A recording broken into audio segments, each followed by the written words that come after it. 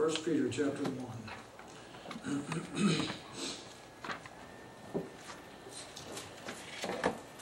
Lord's good, even when we're not.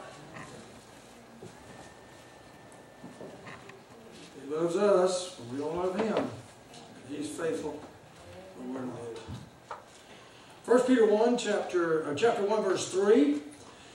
Blessed be the God and Father of our Lord Jesus Christ, which according to His abundant mercy hath begotten us again, new birth, second birth, born again, unto a lively hope by the resurrection of Jesus Christ from the dead, to an inheritance, we've begotten to an inheritance incorruptible and undefiled, that fadeth not away, reserved in heaven for you.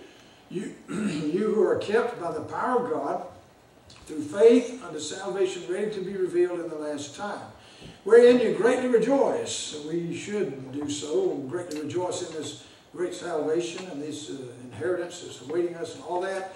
He said, you greatly rejoice, though now for a season, if need be. Indicating sometimes these things are needed. You are in heaviness through manifold temptations, various different temptations, that the trial, here's the purpose, that the trial of your faith be much more precious than of gold that perisheth, though it be tried with fire, might be found unto praise and honor and glory at the appearing of Jesus Christ. Lord, we thank you. Thank you, God, that you do love us. You are faithful to us. God, forgive us for our unfaithfulness many times. Lord, help us to strive for that faithfulness, to be right with you at all times. Serve you. Walk in the light, not walk in the flesh. And Lord, you said here that sometimes there's trials come our way, and the purpose is to build our faith and make us what you want us to be. Mold us into what you'd have us to be. God, help us to see that and see the wherefores of all that. In Jesus' name, amen. Now, the jewelers will tell you that the surest test to find if a diamond is genuine or not is what they call a water test. And what you do, you take a diamond and put it in water, and it'll still be brilliant. You can take a fake diamond glass and put it in the water, and it'll disappear. Or put a piece of glass in the water. And you put the fake and the real side by side in the water, then it's evident to everybody which is the genuine and which is not. And sometimes God, he says here, he says if need be, sometimes God has to put us into some hot water to check out the reality. To see if we're real with Him, if we're genuine, if we're what we're supposed to be. In fact, He told Israel back there before they went through their wilderness journey that He was going to take them through there to prove them whether they would stay right with God or not. Now God, He already knows, He knows what we're made of. He knows what we're going to do. He knows what our reaction is going to be in any given situation. But He wants us to know that. He wants our heart to be aware of our relationship with the Lord and whether or not we're close to Him and trusting Him and having the faith like we ought to have with Him. And so generally our faith is okay as long as there's no hot water, as long as there are no trials. But when they come on us and sometimes they get dumped on it, the world says things happen in threes. Well, sometimes they happen more than that. And that's when our faith really gets tested. Whether we're going to stay with the Lord, whether we're going to give up, get disgruntled or murmur and complain to the point we're just going to throw in the towel and quit. Say, I'd never do that. Well, don't say I'd never do that. Multitudes of Christians have done that. And so it's a moment-by-moment thing, a trial-by-trial thing to see if we're going to stay with the Lord in a given situation. Personally, I believe He elevates He escalates the degree of the trials as we grow in the Lord. What was a problem for you 10 years ago might not even bother you today. So we might have to bring something else along the way to help mature our faith a little bit more. So today we're going to look at the manner of testing our faith, how God goes about it, what's involved, and so on like that. Look at chapter 4, 1 Peter chapter 4. Okay? 1 Peter chapter 4, verse 12. Beloved, think it not strange concerning the fiery trial which is, notice that, is to try you. He didn't say it might happen, he said it's going to happen. As though some strange thing happened unto you. But rejoice, inasmuch as ye are partakers of Christ's sufferings, that when his glory shall be revealed, you may be glad also with exceeding joy. That is, glad you went through the trial with the Lord, you stayed faithful to him, you didn't get sidetracked and so on by the difficulties that were showing up in your life. So let's just look at the various ways this takes place, the manner of testing our faith for a few minutes this morning. Number one, there's divine trials. Trials that come directly from God himself. Hebrews chapter 12 verse 6, whom the Lord loveth, he chasteneth and scourgeth. That's more difficult than chastening. Scourgeth every son whom he receiveth. So God, if you become his child, he's going to take you to the woodshed every once in a while, and in order to increase your faith. And it doesn't mean you did something wrong. Job did nothing wrong. God put him through the ringer, let the devil do it. It doesn't mean you did anything wrong. You ever tell a kid, well, you know, you just need that every once in a while to keep you right. So that's the way God does with his kids sometimes, I think. And so it doesn't mean when you have a trial come your way, you know, first question a lot of Christians have, what in the world did I do wrong? Well, maybe you didn't do anything wrong. Maybe just God's just going to test you out a little bit. See if you're going to do right under the pressure. Isaiah chapter 48 verse 10, God says, behold, I have refined thee. I have chosen thee in the furnace of affliction. Now, they don't do it that way today because it's all mechanized and all that, but used to with gold, they say that the goldsmith would put the gold in a little cauldron, whatever it was, he did, and he would keep looking at that thing until he could see his own reflection in it. That's when he knew it was pure gold. I don't know how true that is, but that's what you'll read about the way they used to do those kind of things. But God said, I've refined thee, I've chosen thee in the furnace of affliction. He chose you in the furnace, that's where the fire is, of affliction. If we never had any trials in life, you would never know if God keep his promises to you or not. Amen. You never would know. In Zechariah 13 verse 9, God says, I will refine them as silver is refined and will try them as gold is tried. It's tried in the fire. It's tried in the heat. And God said, I'm going to refine you the same way. I'm going to put you through the heat. Turn up the burners on you every once in a while and just see if you're going to come through. What did Job say? He said, when I'm tried, I'll come forth as what? Gold. Come forth as gold. I'll be purified. Read about Paul in 2 Corinthians chapter 11. You ever think you're going through too much and God's put too much on you? Read what Paul went through. 2 Corinthians chapter 11, he catalogs all the stuff he went through, and none of us have been through that degree of things that Paul went through. And the Lord encouraged us that he went through it, so we can also. Acts 16 verse 23, it says when they had laid many stripes upon them, as Paul and Silas, when they had laid many stripes upon them, they cast them into the prison. It wasn't enough just to beat them up. We're going to lock them up in the dungeon as well. He went through all kinds of trials. Paul says in 1 Corinthians 15 verse 32, he said if what he was preaching wasn't true, then why in the world was he going through what he was going through? Good question. If Jesus is not real, why do you go through the things you go through? But he is real.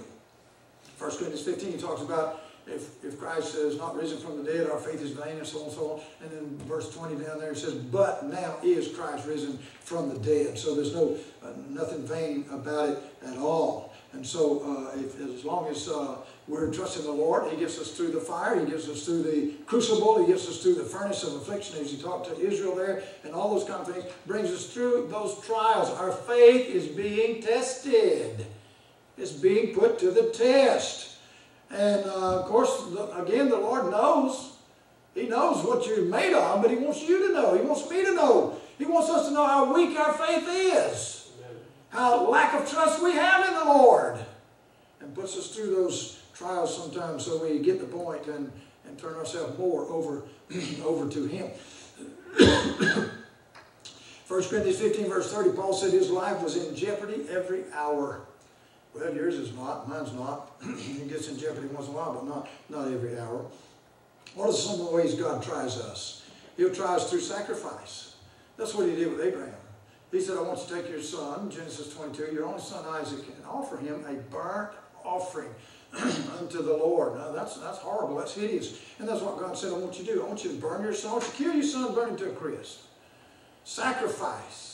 So sometimes God will use sacrifice in order to get our attention. He'll take something away from us or tell us to put something down that means something special to us, because if we're not careful, it becomes an idol to us and comes between us and God. So sometimes he'll try us through sacrifice, sometimes through bereavement. That's what he did with David and his infant son. The Bible says David, in 2 Samuel chapter 11, spent 7 days in prayer and fasting if God would please heal his infant son. Well, God didn't. The son died.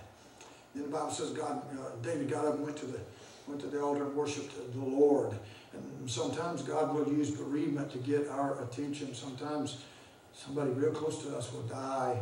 And how are we going to react? I'll tell you, I'm impressed with Brother Woody's attitude and his wife's attitude with what they're going through right now. And she's on her deathbed with cancer, and they're both looking at it as, you know, it's okay if God wants her home, that's okay. How would you accept something like that? Bereavement sometimes. Sometimes it's just loss. You look at Job, and one day he lost his wealth, he lost his livelihood, he lost his business, he lost most of his servants, and even his wife standing with him in the situation. She said, "Why don't you just curse God and die? This is all over." And then in the next few days, he loses the confidence of his friends. They all turn against him, so he lost his health. That was taken away. And all that took place in just a matter of days. The whole business there in the book of Job. But listen, all three of those guys passed the test. Abraham passed it, David passed it, and Job passed it. And you can pass it, and I can pass it. Amen. If they can, we can. Exodus 20, verse 20, Moses said unto the people, "Fear not, for God is come to prove you," to put you to the test, that you sin not. And he's come here to prove us as well in our daily life. The Lord's around to prove us. Now, there's one good thing about the refiner. He stays close to the furnace the whole time that the metal is being refined, so nothing will go wrong. He stays close to when he has his gold in the fire. And the Lord stays close as well. In fact, if we can use it as an illustration, he's in the fire with you when you're there. Remember the 3 Hebrews back there in Daniel chapter 6? Put 3 in there, and the king says, "I see 4 in there. One's like the Son of Man, the Son of God." Well, that's who he was, the Son of God, walking in there with him.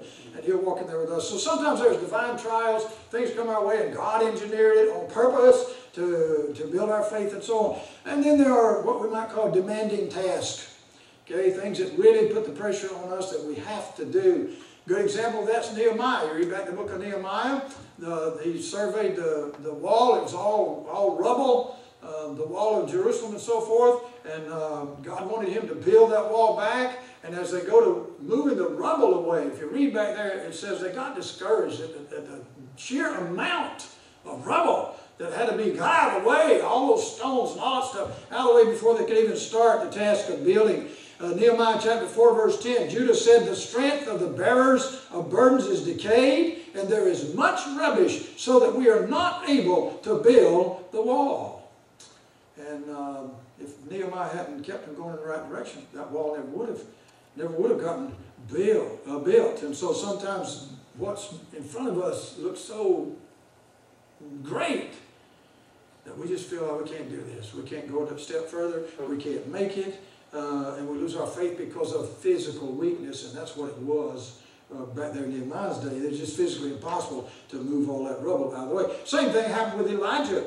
After his great victory on Mount Carmel there in 1 Kings 18, you get into chapter 19, he's running from Jezebel. And in chapter 19, verse 7, it says, "The angel of the Lord came again the second time and touched him and said, 'Arise and eat, because the journey is too great for thee.'" Amen. Elijah, this what you're headed for, this is just too much for you. You can't handle it. And if I don't go with you, you're not going to be able to handle it. Amen. And so the Lord took care of it, made him there, and so on. You know the story back in there. And that's our trouble a lot of times. The journey gets too great because we've got too many irons in the fire. Is that not true? God prophesied through Daniel chapter 12, in the last days they'd be running to and fro. Amen. Meaning what? You're too busy to get things done properly and completely and so on. That's the case with us these days. Too many irons in the fire. Could I say there's too much knowledge out there? It just blows me away, the internet does. I mean, just you type in one word, you might get over 1 million, possibilities there to go to websites and all that kind of. It's crazy, absolutely insane. The journey is too great for us. And we'll never make it without Jesus. Amen. You'll never make it. Right. Well, even the disciples, right there in the Lord's presence, and you know, they're taking care of the 5,000, all that business, and the Lord said, He says to them, apparently they were wore out. Apparently they were. The Lord says to them, you need to come apart and rest a while. Said they had no leisure so much as to eat. And isn't that the case in our lives sometimes? We are so pulled apart, and so stretched, and so busy, and so much stuff to get done, and just so many things that you're going to wish you had done, and just don't have time for, and all those kind of things. So the journey is too great for us a lot of times, and God, because we're confronted with an impossible task. But guess what? Jesus said, "With God, nothing shall be impossible." Amen. So He's the key to the whole thing. We've got too much on our plate. And by the way, learn to say no. I'm talking to the adults, okay? Some people keep saying yes, sir, yes, ma'am, to your parents. But adults, learn to say no. If you're discovered to be one who can be called on any time and you're going to do it, you know, call on a busy person. If you want something done, don't call on a lazy, slothful person. But you have to learn to say no sometimes. Amen. You have to learn to say no. When you get too much on your plate, you cannot please everybody, right? You just want to please God. So learn how to say no if you need to. Amen. Sometimes it's just impossible. When Jesus tested Philip on feeding those 5,000, there's 5,000 men plus women and children, probably 15,000 to 20,000 people there. And Jesus said, you know, they've been following us around for 3 days. They're famished. We need to feed them. And it says in John 6, verses 5 and 6, Jesus saw a great company coming to him. He saith unto Philip, whence shall we buy bread that these may eat? And this he said to prove him.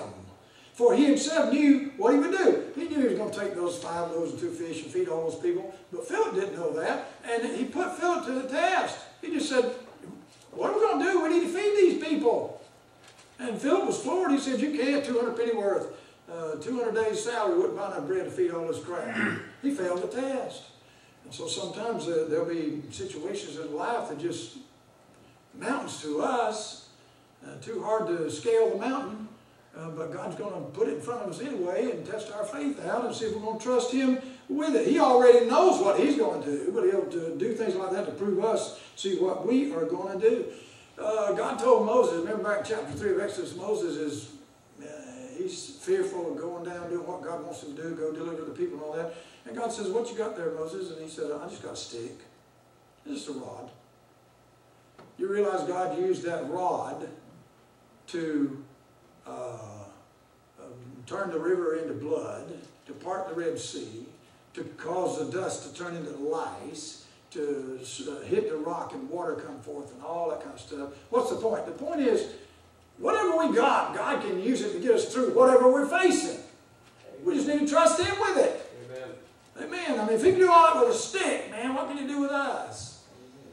Trust the Lord when these demanding tasks fall all around you and it looks like it's just more than you can ever take it. You're going to faint under the deal there.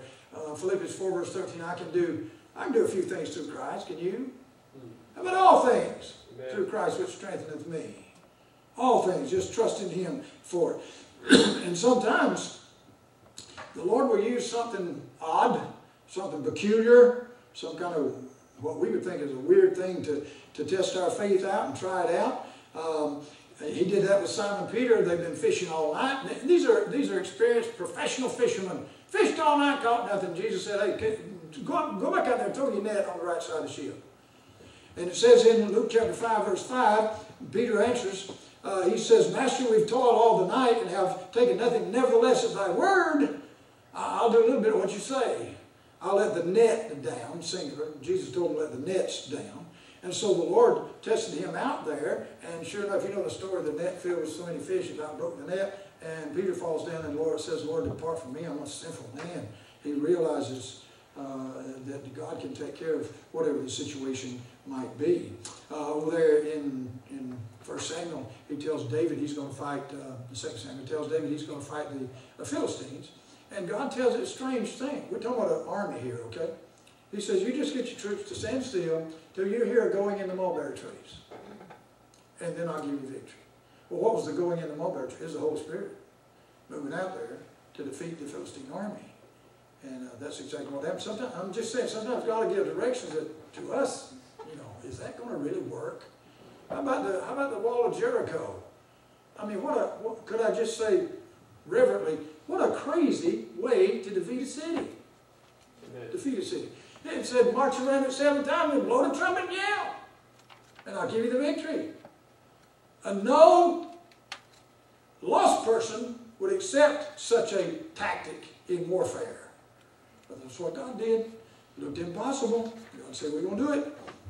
And so they marched around 7 times, blew the trumpet, and the walls fell down flat, and every man went straight up into the city from where he was standing, and they conquered the city. So if it looks just totally impossible or maybe absolutely foolish, if God's in it, it will work, and He will get us through whatever it is. Thirdly, there's daily temptations, and we all run into those every day. Every single day you run into temptations. Some of them are just insignificant, but they're still temptations. Okay? James 1 verses 2 and 3, my brethren, count it all joy when you fall into divers temptations. Various temptations. Knowing this, that the trying of your faith worketh patience. Our society is full of wicked temptations. Everywhere. I don't care where you are. Billboards, bumper stickers, department stores, wherever you are. Wicked temptations are there in our society all the time. 1 Corinthians 10:13, he says, there hath no temptation taken you, but such as is what? Common to man. But God is faithful, who will not suffer you to be tempted above that you're able, but will with the temptation also make a way to escape that you may be able to bear it. So we face temptations every day. We don't even know how many, a lot of times, because we go through these things, you get faced with something that's not a problem for you, you just say no, go on, and don't think twice about it. But we're facing temptations all the time, and sometimes they are serious. And we have to stay right with God and get through them. And He makes the way to escape. The Christian who yields to temptation does not look for the escape hatch. It's there. God said so. They don't look for it. Why do we sin? Because we want to. Okay? Paul said he was serving the Lord, Acts 20:19, serving the Lord with all humility of mind and with many tears and temptations. He said, I'm serving the Lord, but there's many temptations along the way. And that's the way it is with us. Everyday cares, troubles, problems, mistakes, it doesn't matter. All those things test our faith. A flat tire on the highway will test your faith. Amen. A smashed finger under the hammer will test your faith. All those kind of things. Amen. But like Paul, Acts 20 verse 24, he said, none of these things move me. They won't move you if your faith is where it's supposed to be at that given point in time. If our faith is in the Lord and not in ourselves. Psalm 50 verse 15, God said, call upon me in the day of trouble. I will deliver thee, and thou shalt glorify me. Sometimes we just forget to call on Him to get us through something. And sometimes we call on Him and nothing seems to be happening. But we forget He's not on our schedule. Have to be patient. Paul said you have need of patience. Hebrews 2:18 says the Lord Himself hath suffered being tempted, and because of that, that verse says He's able to help us when we're tempted. Able to meet our needs. He's been there. Hebrews 4:15, we have not an high priest which cannot be touched with the feeling of our infirmities, but was in all points like as we are tempted, yet without sin. He's been through it all. We've studied this before. The devil only has 3 bags of tricks. That's all he's had since Genesis chapter 3 in the Garden of Eden. That's all he still has. And Jesus was tempted at all 3 points. And so are we. So are we. Every sin, every kind of sin available will fit into one of those 3 categories. So He's tempted at all points, like as we are, yet without sin. He'll get us through if we will just trust Him. Let me say number 4, sometimes there are devilish tactics. Satan gets in the picture a lot of times. He does it every time. I'm sure that the Lord will let him do that. Paul said his faith had no rest. He says because in 2 Corinthians 7 verses 5 and 6, he says because we're troubled on every side. Without we're fightings. Within we're fears. Basis of one of the great hymns. Nevertheless, God that comforted those that are cast down comforted us. He said, outside were fearful things going on, inside were fearful things going on, and outside were fightings. We were having to contend with everything in the world, but God comforted us so we would not be cast down. He talks about that in another passage. I think it's 2 Corinthians 4. He talks about cast down, but not destroyed, and so on. 2 Corinthians 12, he said, speaking of the devil, he said, the messenger of Satan buffets me. Buffeted by the messenger of Satan. Well, sometimes we are buffeted by the messenger of Satan. We don't always know who it is, just like Job didn't know who it was. But that's what happens in our lives sometimes. Why? The devil knows our weaknesses. He knows when to hit us. He knows where to hit us to get us to fall. And Daniel says he wears out the saints. You ever been worn out in the spiritual race? Well, the devil does that to us. Ephesians 6 verse 12 says, we wrestle not against flesh and blood, but against principalities, against powers, against spirits of wickedness, the rulers of the darkness of this world, spiritual wickedness in high places. Just stay in the Word, trust the Lord, and you won't be ignorant of Satan's devices. Also, we're not ignorant of his devices, 2 Corinthians 2 verse 11. But if you don't stay in that book, you will be. And he'll attack you when he gets a chance. James 4 verses 7 and 8, submit yourselves therefore to God, resist the devil, and he's going to do what? Flee from you. Draw nigh to God, he will draw nigh to you. Cleanse your hands, you sinners, and purify your hearts, you double-minded. A double-minded man is unstable in all his ways. Keep your heart on the Lord. Trust in him. God says in Isaiah 41 verse 10, fear thou not, for I am with thee. Be not dismayed, I am thy God. I will strengthen thee, yea, I will help thee. Yea, I will uphold thee with the right hand of my righteousness. The right hand of God's righteousness is Jesus Christ himself. He'll uphold you with himself if you'll just trust in him. So when the devil's on your back, just stay right with God. He'll get you through it. He'll get you through it. Resist whatever the devil's trying to do. He was trying to destroy Job, but Job hung in there. And then number 5, this is a battle. Our faith gets tested sometimes by what we would call delayed triumphs. Doesn't look like you're going to have a victory. Looks like it's not going to work. It's going to fall through. I mean, not much is more frustrating than to know you're doing everything right and still not working. It just looks like it's going to fall apart. Amen. Not going to turn out right. Proverbs 13 verse 12 is talking about that very thing. It says, hope deferred, that is put off, maketh the heart sick. But when the desire cometh, it is a tree of life. We just need to learn to wait on the Lord and not get anxious and frustrated when things just don't seem to be working right. Remember when Lazarus died? John chapter 11. Jesus got word that his friend was sick. And he told his disciples, our friend sleepeth. And they said, Lord, if he's sleeping, he must be doing all right, he's recovering. And the Lord said, and it says, and Jesus spake plainly, Lazarus is dead. And he said, I didn't go for your sakes that you might see the glory of God. And they delayed another couple of days. And so 4 days later, they get there. Lazarus has been buried 4 days now. Martha runs out, and first thing out of her mouth, she said, Lord, if thou hadst been here, my brother hadn't died. What she said, Lord, I know you can heal the sick and all that stuff, but I don't know about the business of raising the dead. I don't know if you can do that. And then Mary says the exact same words, Lord, if thou hadst been here, my brother had not died. And so, you know the story. He goes to the grave, rolls the stone away, says, Lazarus, come forth, and out he comes. So, hope deferred. They sent word. Martha and Mary sent word to Jesus, your friend is sick, the one you love is sick, nigh unto death, would you please come quickly? And he doesn't. And Lazarus dies. And they think, our brother's dead, it's all over. Nothing be done now. Lord, if you'd just been here. But you know what he says in fact? Well, I am here, and I am the resurrection. And you're going to see the glory of God. So sometimes we say, Lord, if you would have just answered that prayer, this wouldn't have happened.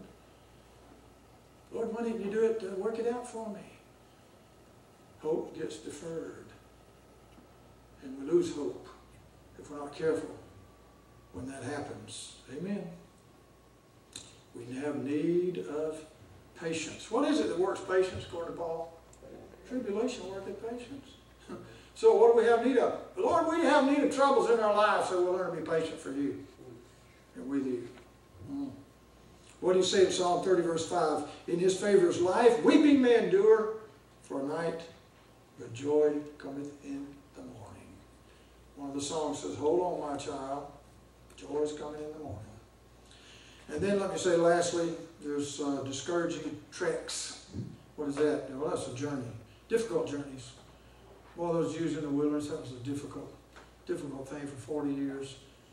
I doubt if they had many good days at all during that whole 40 years, all of them, what they were going through and what they were facing every single day. We're going to sleep tonight. When we get up in the morning, we're going to have water to drink. We're going to have food to eat. We're going to be facing another enemy. What's going to happen tomorrow?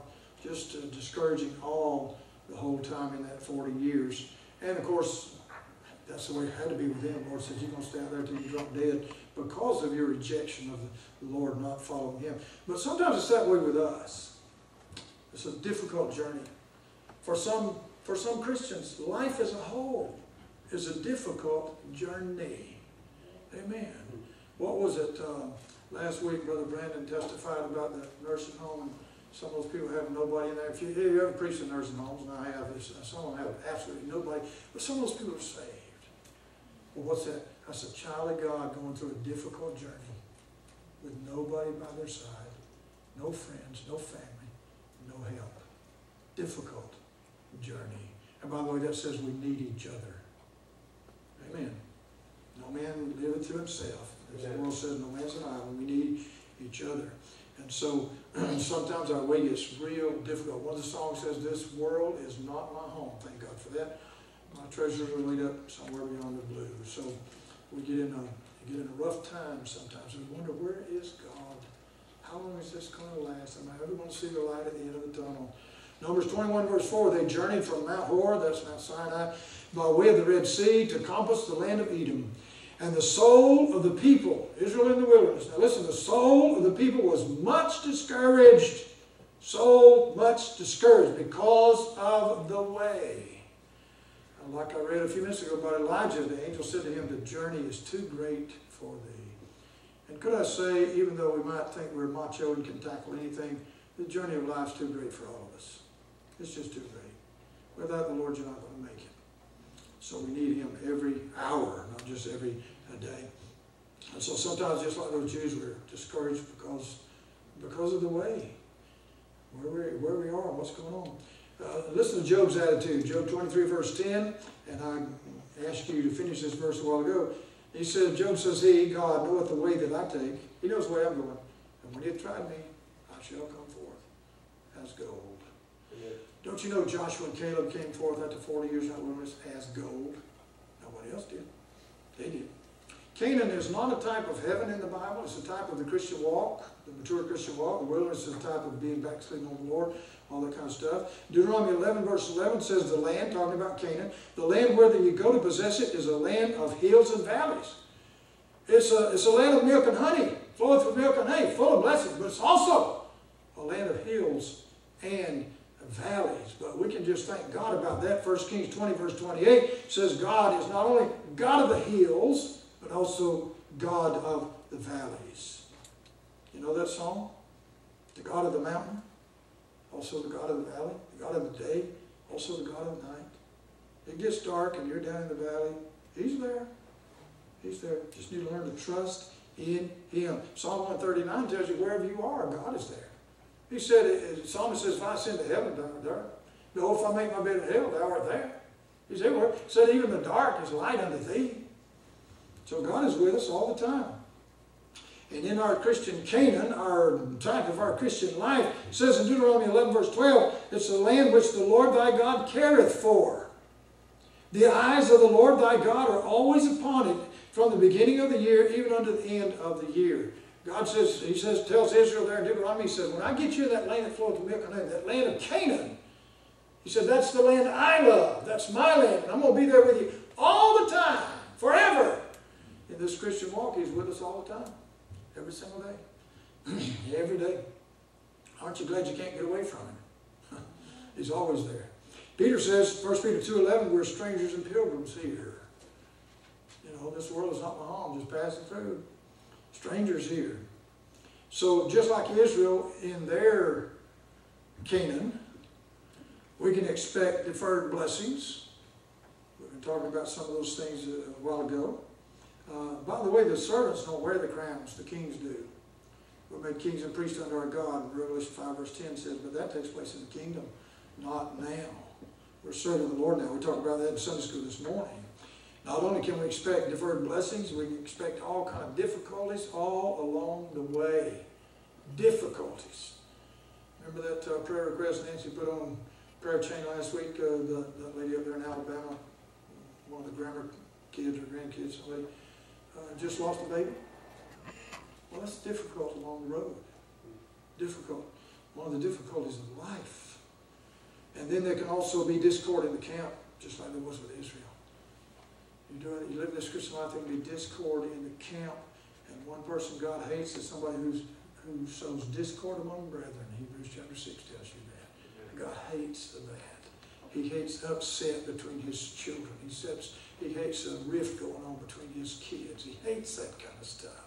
And we want to remember that we've got a problem with somebody and do what the Bible says. And if there's aught, go to them, get the thing reconciled. Matthew 5 tells you. Get straightened out, because God is upset when things like that go on. But there's going to be that along this journey. Discord in the camp. And not only that, but enemies in every direction. Boy, through those 40 years, Israel faced one enemy after another. They got to Moab. He said, you ain't coming to my land. We'll kill all of you. You got to Edom. Said the same thing. Faced those Amalekites and all that business, all that in the wilderness. There's enemies in every direction for us Christians. The devil is your enemy.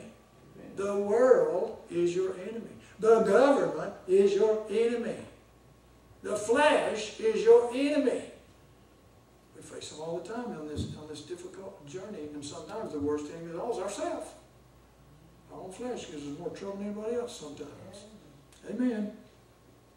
So, the trial of our faith comes in many ways, many colors, and it comes daily to some degree or other. God personally tries our faith. He lets the devil test us. He lets the world test us. And our own flesh will put us to the test a lot of times. And those Christians who pass the test come through as gold from the furnace. Look at 2 Corinthians 4. A few more minutes we'll be done here. 2 Corinthians chapter 4.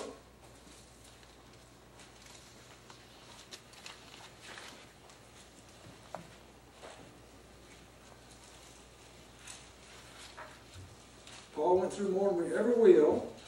And I mentioned that earlier in 2 Corinthians 11. But let's look in chapter 4 here and listen to what Paul has to say. Verse 8, chapter 4, verse 8.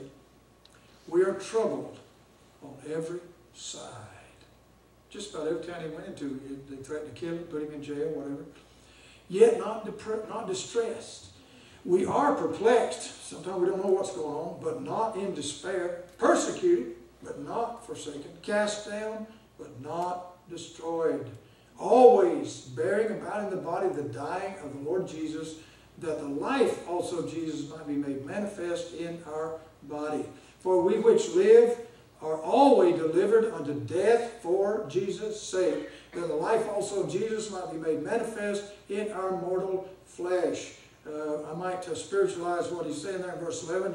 You're supposed to die to self every day so Jesus can live through us. Yeah. Verse 12, so then death worketh in us, but life in you. We having the same spirit of faith, according as it is written, I believed, and therefore have I spoken. We also believe and therefore speak, knowing that he which raised up the Lord Jesus shall raise up us also by Jesus, and shall present us with you. Said the same one that raised Jesus from the dead will raise us up one of these days. Verse 15, for all things are for your sakes, even the trials of our faith is for our sake, to build us up in faith, that the abundant grace might through the thanksgiving of many redound to the glory of God, for which cause we faint not, but though our outward man perish, and he is every day perishing, yet the inward man is renewed day by day, for our light affliction. Now, you know what you just read? All that stuff Paul went through, he calls it light affliction. Man, we'd be horrified by some of the things he went through. Our light affliction, which is but for a moment, worketh for us a far more exceeding and eternal weight of glory, while we look not, here's the key, where your faith is, look not at the things which are seen, but at the things which are not seen. For the things which are seen are temporal, but the things which are not seen are eternal. I remember we had a bunch of kids one time, took them to Eden State Park. You all ever been there? Where that mansion is, all the stuff between here and Panama City. And we was going through that house, big old mansion, you know, and all that Victorian stuff and furniture in there. One of them kids said, somebody was oohing and awing about all that stuff, and one of them kids said, it's all going to burn up one day. Well, it is. It is. Everything we see, except people, God's people, is going to be burned up. And we put our anchor in this kind of stuff instead of in the Lord Jesus. It's no wonder when you lose stuff. Back in, what was it, Black Tuesday in 1929 when the stock market failed, people were jumping out of windows and committing suicide. Why? Their God was their bank account. It wasn't the Lord. If people start losing things, Christians start losing things if they're not careful with it, let on God. You and God make a majority. You don't need anything else anyway if you got Him. Amen. But we have trouble grasping that sometimes. God gives us grace to go through the trials of life if we allow Him to do so. And one day He's going to give us glory for having gone through those trials. Paul talks about that. No, it's not Paul. James talks about that, the crown of righteousness for those who have faced temptation and stayed right with the Lord and all that. He'll give you glory forever. And He'll say, when He says, well done, thy good and faithful servant, we'll be able to say like Paul, Lord, it was nothing. It was just light affliction. Thank you for being with me, keeping it light. I remember going through basic training there in Lackland Air Force Base in Texas. Going through the, what do you call that, some kind of, what is it called?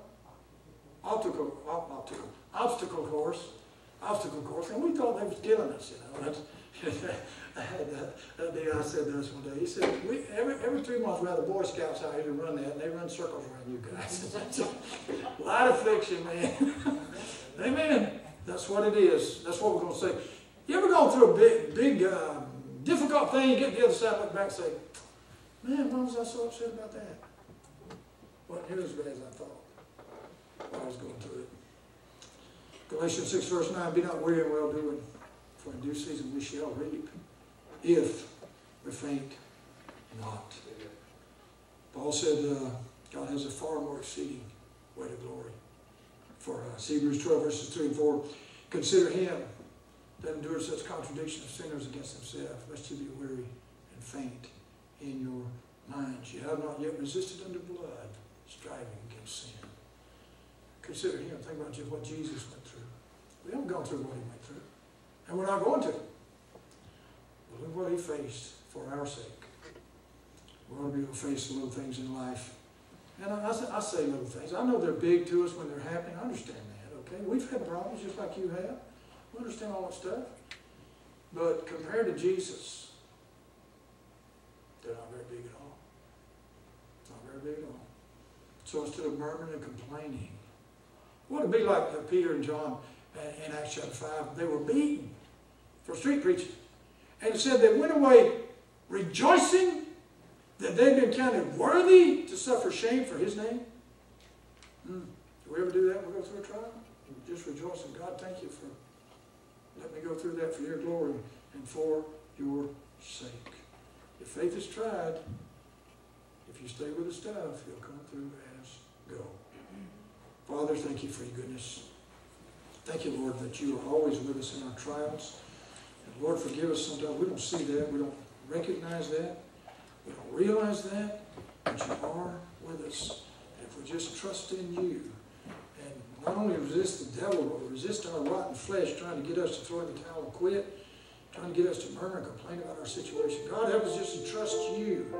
And look unto you, the author and finisher of our faith. Consider you who face such contradiction of sinners against yourself, lest we be weary. Altar's open. Anybody needs to come, face anything in life, you might want to talk to the Lord about it. He's there. He will meet your need. He will help you. But you've got to take a step toward Him.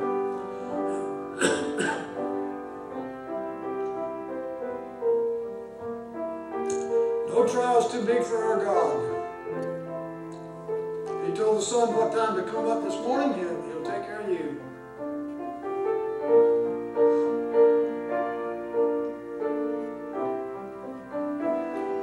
Maybe you're not facing anything in particular, but you might just want to pray, Lord, when something does come my way, please help me stay right with you.